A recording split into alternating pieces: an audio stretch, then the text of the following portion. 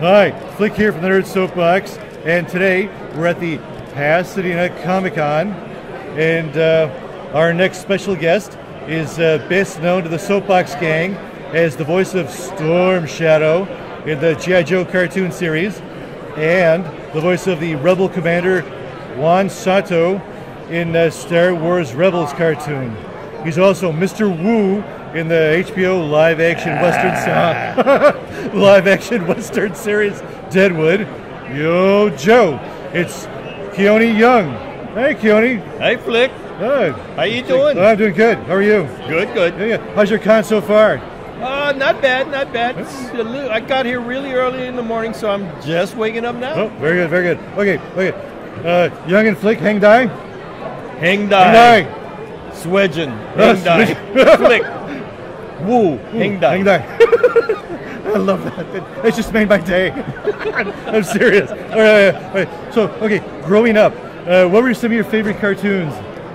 Well, I go a long way back, so right. I think Barney Rubble and Fred Flintstone were some of my favorites. Oh, yeah. I could laugh like Barney. Could you? Can you laugh like that in Chinese? Not as much. That's the Chinese version of Barney Rubble. That's great. I love it. Okay, so I interrupted you. You like Flintstones? Yeah, Barney and Fred. Yeah, I was a great fan, of course, of Coyote, Wile E. Coyote. Yes. Right, and the Roadrunner. All right. Yeah. That's fantastic. Okay. Did you ever work with any of the so-called famous cartoon voices? Well, of course. I grew up on working with guys like Don Messick, and who was the voice of Scooby, I guess the original. I love Scooby too. Yeah, and worked with Frank Welker, who is my genius. Yeah. Who was my mentor. And he's the one that actually got me into voice work. Yeah. Oh yeah. Oh, hey. And the two things that were great about them was that they were great talents, but they were also great human beings. Wow. And I worked on a show first called Duck Factory, and it was a series about cartoons and voiceover actors. Oh, okay. And Jim Carrey was in it. That was one of his first jobs. I worked with Jim and with Don Messick. Wow, that was great. Okay. Was that before or after you and your the Walla group? Oh. Yeah, you know about that. Oh, yeah. Oh, you know too much. Yeah, I started working in Walla groups. A lot of the scenes, like in a Chinese restaurant, before they would just go, in the old days. But then people were saying, no, you got to be authentic. Yeah. So they got really authentic Asian actors to portray the background sounds in like Japanese restaurants or Chinese restaurants. And I was familiar with those sounds growing up in Hawaii, so that's how I started. Remember all those kung fu movies that came out? Oh, yeah. I did a lot of, if you know anything about kung fu movies, they were from Hong Kong. Right. And Hong Kong was a British colony. Okay. So all the guys that dubbed the Hong Kong movies were sounding like, hey, let's go down to Wing Chung's factory, eh? And it's like weird seeing Chinese guys with British accents. So they wanted real Chinese guys to speak with the real Chinese accent. So it's like I did a lot of Bruce Lee movies when they came out, and Bruce had a hard time speaking English, if you recall. Right. And he would say, "Have some tea, Mr. Brathwaite." And he said, "No, it's Brathwaite." So we have to go in there and clean it up for Bruce a little bit. Have some tea, Mr. Brathwaite. Have some. Oh, I can't even do it. Have some tea, Mr. Brathwaite. Wow! Did you feel the wind blow? Never take your eye off of your opponent. Oh, that's a good one. Oh man, hey, weren't you in the Walla group with a couple of so and so's? Oh, I started out when Robin Williams was started in a Walla group, and what was his name? Phil Hartman from Saturday Night Live. Remember Phil? Phil was in the Walla group with me. Wow. And being with the Walla group, I got to work with a lot of really great people. I mean, I worked with like Billy Wilder on a movie called Buddy Buddy. Yeah. There was a scene that he shot in Hawaii, and they used some local Hawaiian actors. Okay. And the guy in the movie kept saying, "Oh, look at the full moon," and Billy would go, "Mr. Young, what is a full moon?" And so I said, Billy would call me in and say, Billy Wilder, and he would say, "We need to hear full moon." So I had to go in there and say full moon in a Hawaiian accent. "Hey, brother, you see the full moon out there?" That's great. Because I'm from Hawaii, I speak Hawaiian. Oh, yeah. Wow. Okay. So could you, just in case those people out there, that are watching, don't know what a Walla group is, could you explain a little bit what a Walla group is? Well, in the old days, they would record a movie scene without sound, just with the actors talking. Right. Everybody in the background would be just miming, talking. And so we had to go back in and fill the voices because you couldn't record like the ambient sound. That's what it's called, the atmosphere sound. Right. So a group of us would have to go in after the film was edited and do post-production work, and we would do the background voices. Okay, that's really cool. Yeah, it was really cool. Wow. And we made a lot of money doing it. Okay. G.I. Joe, greatest American hero. Storm Shadow. Ninja warrior. I did not kill your father. Wow. It was take me right back to I was this tall, right like that. Right. Watching the cartoons. That was my first series big voice, it's like my first time, Storm Shadow, Ninja Warrior. I was the original one. What was it like working with such an awesome voice cast as the G.I. Joe cast?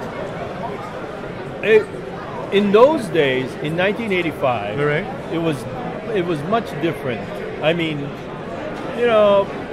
it was. Don't forget, 1985 was the age of rock and roll, and everything goes.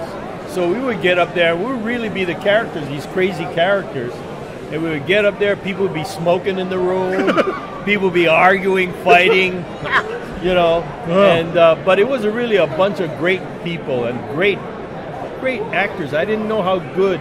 Some, like Frank Welker would come in, they go, "Frank, we need a rocking chair sound." And he'd go, "Is it made of wood or plastic or what? Is it an antique?" And Frank and Frank would actually do the sound of a rocking chair. Whoa. That's amazing. Yeah, it was amazing, pretty amazing. So I learned from them that it was an actual craft. All right. It's like building a model ship. With all the delicate little pieces, to make a cartoon. Oh, yeah. Yeah. Okay, many of your roles have been foreigners. They speak with accents. Yeah. Okay. How do you choose your roles? How do you choose the roles you accept? Well, the thing about it is in this modern day of age, all right, ever since the civil rights movement and everything, people wanted the real authentic sounds. They didn't want, if you recall the old Amos and Andy stuff. Oh boy. People didn't want that anymore. People wanted the truthful, realistic. We went into a period of realism. Okay. All right. Yeah. Well, okay. So how did you keep your voice of Storm Shadow from becoming a kind of a parody of an accent? Well, I grew up a lot on Japanese movies like Seven Samurai, Yojimbo. I love Toshiro Mifune. So when I grew up, I didn't imitate John Wayne. No, I would imitate Toshiro Mifune. Damale, Shichinin no Samurai. Yeah. That was scary. That was good. Yeah. I like that. Yeah. Wow. Oh man! And then of course the old kung fu movies, I will kill you. Oh my God! Okay. How did? By the way, I love Star Trek. Star Trek was great. Yeah. You were in 2 Star Treks. Yeah, I played Hoshi's father in the Enterprise, and I was Buck Bukai, the 25th century baseball player in Deep Space Nine. In Deep Space Nine, yeah. Wow. It was a wonderful character, and I liked working on Deep Space Nine. Were you a fan of Star Trek before you got the gig? Well, yes. When I was a kid, Star Trek, I watched the original things on air, and we didn't have color TV in my days. We were poor. So we watched it on black and white. Oh. Yeah, that's how I remember Star Trek. Okay. You got to tell me about Mr. Wu, okay? Wait, you're playing the live-action Mr. Wu on the HBO original Western series Deadwood. How did that come about? Well,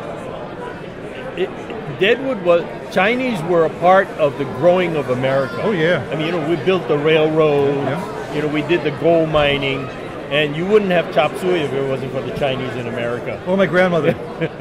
Right. She makes a mean chop suey. Okay. And so it was just a part of the story of the American development of from the pioneer Western days into modern capitalistic society, and the Chinese had a hand in that because they would be traders, merchants, and that was the growing of our country. How did you get involved in Deadwood? Well, a brilliant man by the name of David Milch was writing it, and he wanted some inclusion of that. Of course, it was a difficult time, and there was so many stories, but he wanted to include the immigrant story.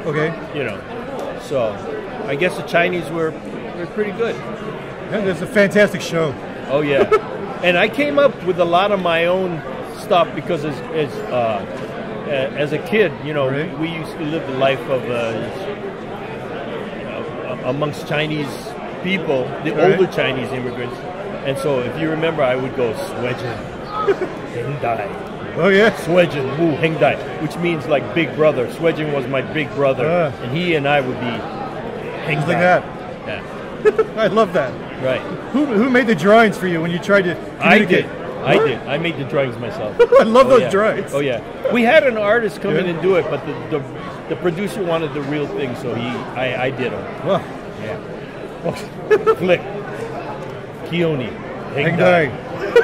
Heng Dai. Wow. What are you working on now? Well, I just finished the last part of the Teenage Mutant Ninja Turtles, along with Usagi Yojimbo. It was a great. I don't know if you know Usagi. Hello, I got the button right here. Oh, right. Usagi, he's my favorite. Excuse me. Me and Usagi Yojimbo, we did a collaboration with the artists with the Teenage Mutant Ninja Turtles, and that's one of the last things. I've done a lot of also on-camera stuff too. I mean, sort of like for adults. Like I just worked with Kevin James and Kevin Can Wait, Madam Secretary. I love Kevin James. Yeah, is he funny in real life? He's a great guy. He's a wonderful guy. A wonderful guy. Wow. Yeah. All right. Are you on social media? Yeah, I'm on Facebook. Yeah. Yeah. So your fans can look and see where you're going to be next. Yeah. Oh. Yeah. Wow. Yeah. All right. Well, geez, it was a pleasure to talk to you.